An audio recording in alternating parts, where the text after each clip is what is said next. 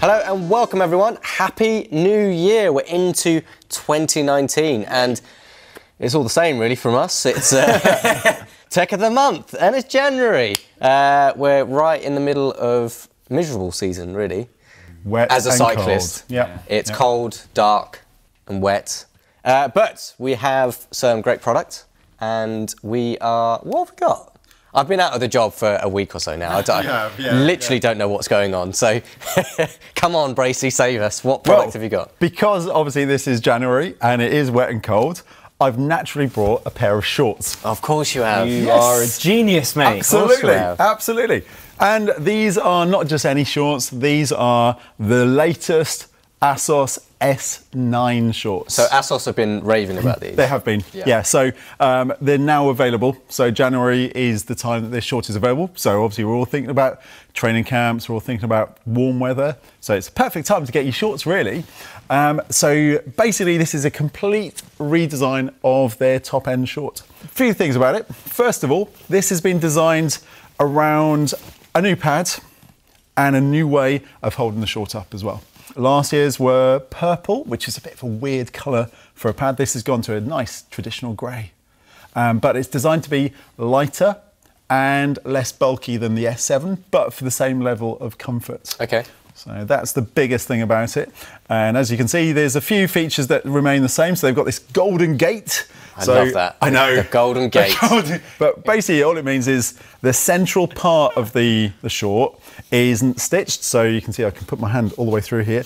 And so it means that obviously it molds to your body a little bit better. So the idea is the pad stays to you rather than the short. So if the short moves, then the pad doesn't move, the pad stays there. The worst thing, well, I say the worst thing, what you find is because there's so much material, it does cause it and really...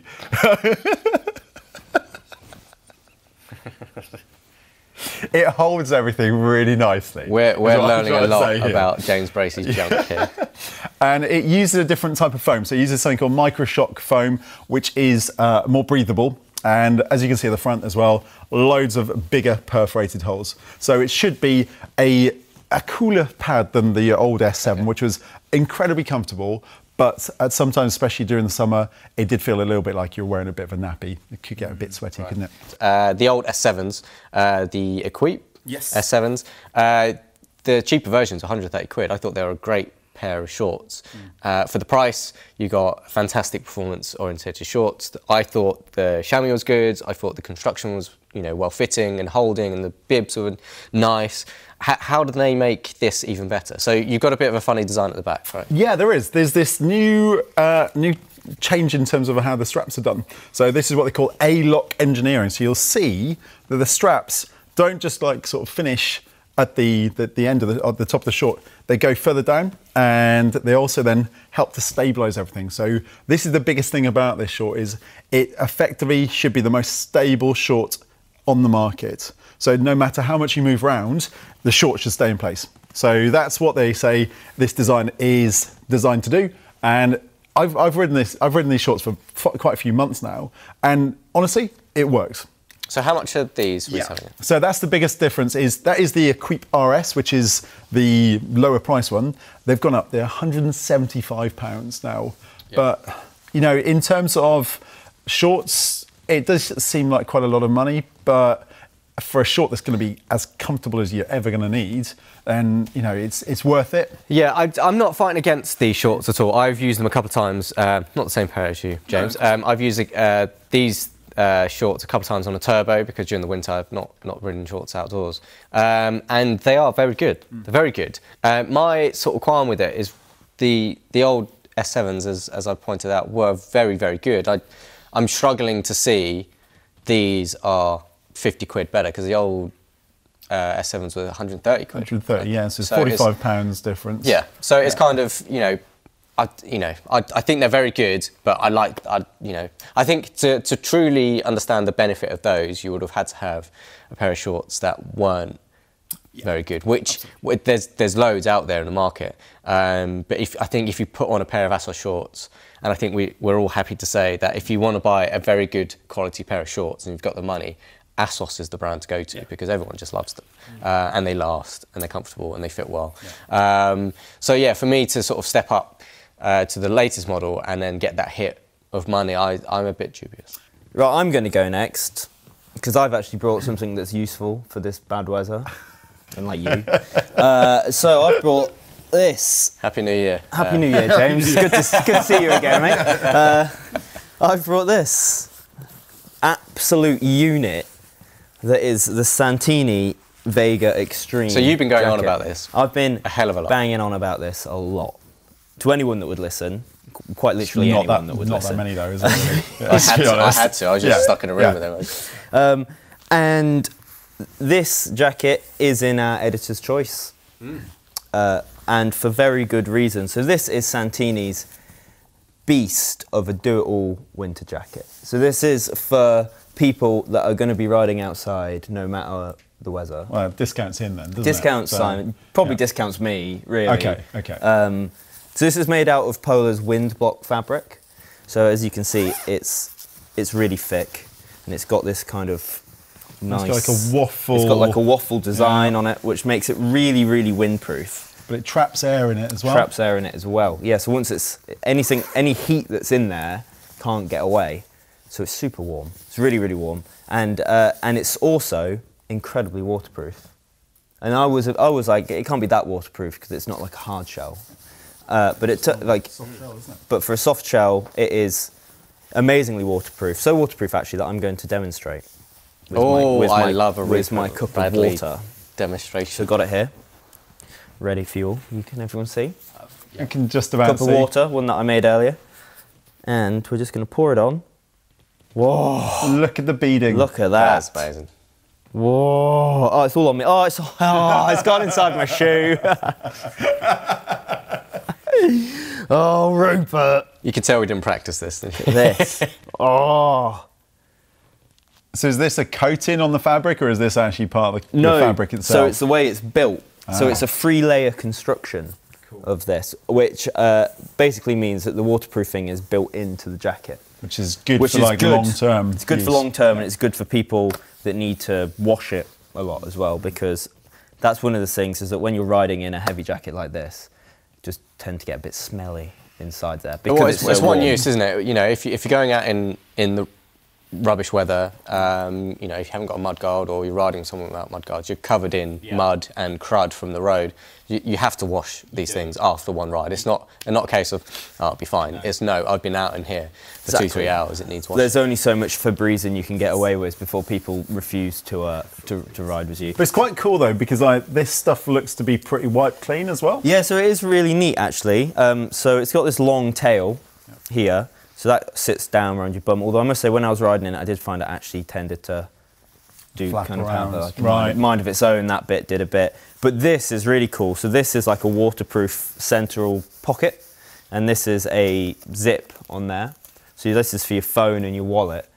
Basically gives you that bit of extra peace of mind for when you're out riding in the rain, which is really nice and waterproof. This has a brilliant fit on the arms, which has been lacking on so many jackets that I've had to test, because I've got really long arms, and they obviously, most jackets will just try and fit people with normal length arms, not freaks like me and you. Or like you. Average size. So this immediately went to my #1 winter jacket because it actually fits, which is really nice. They're shaped as well, aren't they? And they are shaped, and they've got like a little cut bit there, so is it longer on the top? It's longer on the top, so when you're do this and do that and move these around, you've got the added protection. There is nothing Santini hasn't thought about with this, which is so cool. Probably the one thing that I'm preempting what our viewers will probably say next, it's black. So winter jackets, black. You are right, and in my review I did pull them up on this because this is actually the only colour option that they have, which I think is a bit silly. And but it does, you know, have some reflective detailings. What's the price? The price of this is £210, which, you know, isn't... That's all right, actually. Yeah, it's not as expensive as I thought it was going to be. Yeah, if you look at our winter jackets test just before Christmas, most, if not all, were 215, 210 plus. Thanks, Rupert. That is a good jacket. Yeah, it's a brilliant jacket. That's a really good jacket. I am quite jealous, actually. Yeah. I have got something I have got something, and it's something brand new from big American brand, Specialized. And it's 2 months in a row that I've brought a Specialized product. That is true. That is true. It's a black box. It is another black box. This one doesn't say top secret on it, like the last one. And these are a brand new pair of shoes, high-end shoes, S-Works shoes. Rupert won't have any interest in these, but James Bracey. Hang on, mate. They've got tread on them. You don't ride those on the road. I'll give one to you, James. James, you've seen these, and yes, you're a keen-eyed viewer of their launch. I've had the last few iterations of their top-end off-road shoes. Yep, and they are very similar, as you can see, to the road-going version S-Works. And that's because they use similar technologies. So their upper is sort of malleable. It's a product that they use to get the stiffness, durability, because it's 15 times stronger than steel, remember? But it can be sort of moulded and shaped to your foot, so it isn't uncomfortable. The new S-Works road shoe, we like. They're not our most favourite road shoe of 2018. They're right for certain people, I think, aren't they? Yeah, and they're very performance orientated, like super high end, which I imagine these are going to be like. I've not spent too much time with these. Like the road going shoes or the road going versions of the S-Works, you get 2 bow dials, the proprietary bow dials that only come with Specialized S-Works shoes. They're metal, aren't they? So in terms of like robustness, they're pretty damn good. Yeah, and on the road, we haven't had any problem longevity terms. I haven't. I've been using the shoes all last year, and I don't have any concerns about these going amiss out riding. So these shoes weigh, for a size 42, which is an average man size, by the way, me. Just say. Very average. Very average. 270 grams each. Okay. So under 600 grams for a pair of off-road shoes, which is very competitive. Very light. Considering they have grips and places for your studs, if you need extra long ones. Reinforced toe area, just in case you stub a tree. You often kick roots. Which I've done occasionally, and it hurts, and I usually fall off after that point. And with the bow dials, metal bow dial. They use titanium in these bits as well, so to try and lose a bit of weight, which is good. Yep. That is a bit of expert MBR knowledge there, which I didn't know. And for that lightweightness and technology, you'll have to pay £325. I'd put that back down. I was going to say that's like £162.50 right there. Are you an idiot? We got it, is it? We got it. It's not. It's true. £162.50 is half of £325. Anyway, thank you very much. They're not for sale individually. Oh. They come as a pair. Okay.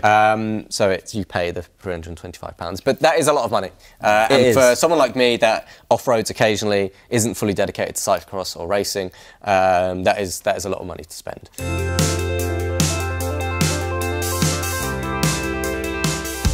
Going into Bike of the Month, and we've got the lovely Colnago C64. Who put that there? You may as well start as you mean to go on in 2019. It's pretty subtle, isn't it? You wouldn't notice that. £10,000 bike. Nothing new for 2019 or 2018, actually, other than the beautiful cassette that is attached to it. So this is the super duper, hence the price tag. Yep, it's the big news. It's the big news. Big news. What is the Roops? It is Campag Nolo's 12-speed super record. Oh. I know, and it has been around for quite a while. I think we first saw it in April of 2018.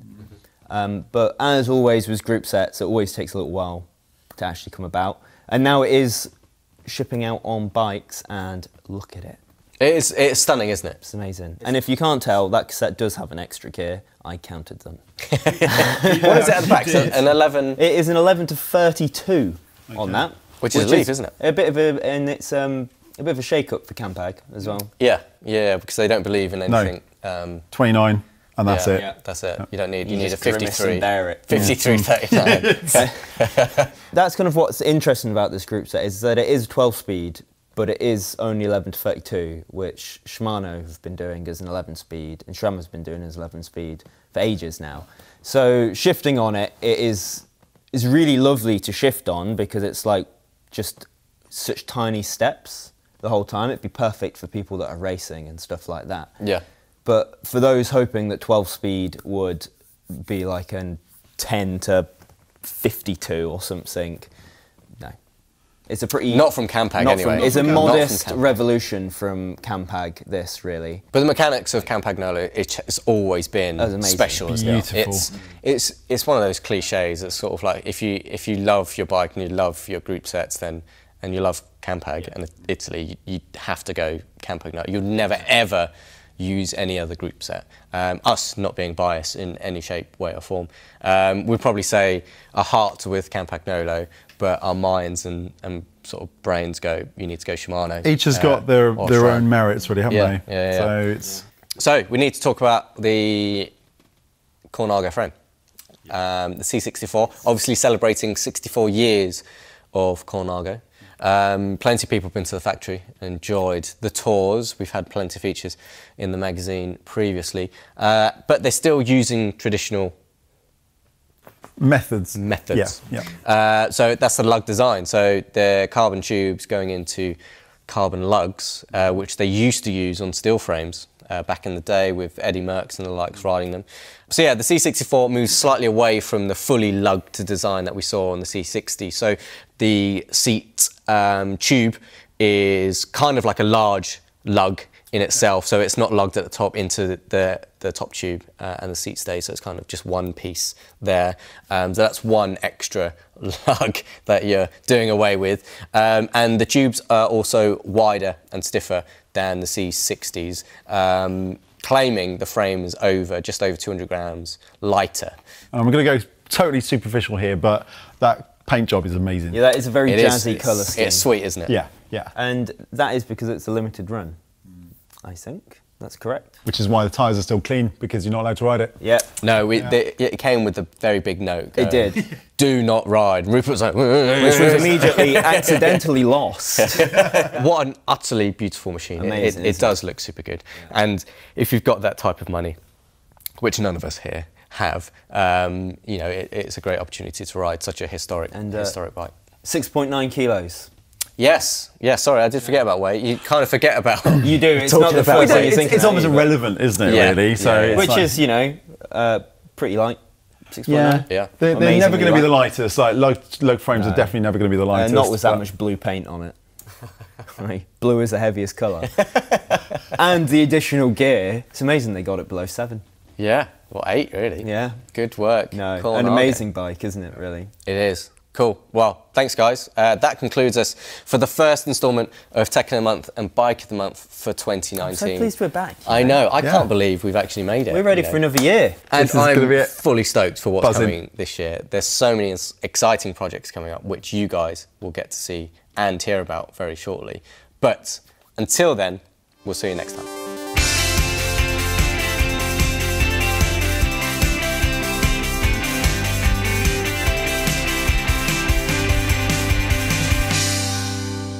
Can I do throat singing?